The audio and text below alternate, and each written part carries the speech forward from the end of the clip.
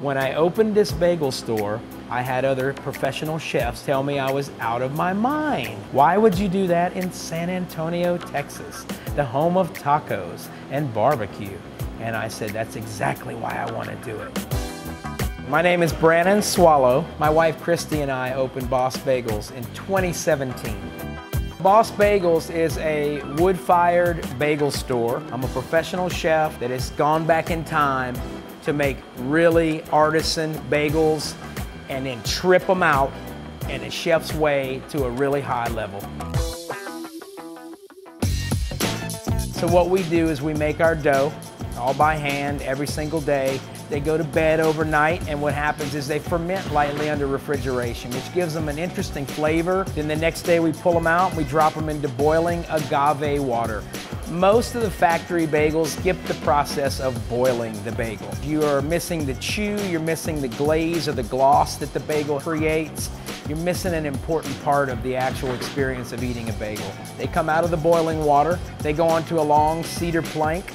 The plank is put into a wood-fired oven. They brown, they crisp, and then they come over to the counter and we get funky as hell with them. We take an everything bagel, we toast it, and then on the bagel goes a lemon dill cream cheese schmear. Salmon is put on the sandwich with hard-boiled eggs that have been chopped, shaved red onions, capers, and a tomato. We cure the salmon for a 4-day process.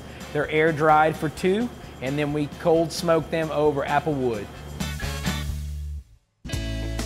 Country ham hangover, that's a sweet one. It is a applewood smoked bacon and red onion bagel. And then we do a loaded baked potato schmear, which is sour cream, aged cheddar cheese, applewood smoked bacon again, green onions, and cream cheese. And then that goes down on the warm bagel with Ozark ham that we flat top and an over easy egg. When you bite into it and the yolk bursts all over your mouth and runs down your shirt, it's a heavenly thing.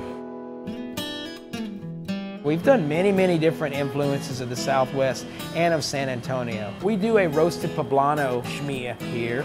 We take cream cheese, poblano peppers, we lightly oil them, blister the skin until it starts to pull away from the flesh. We rip them open, take the seeds out, and then we puree that with salt and pepper, lime, and a little bit of cilantro, and then we smear it on a bagel.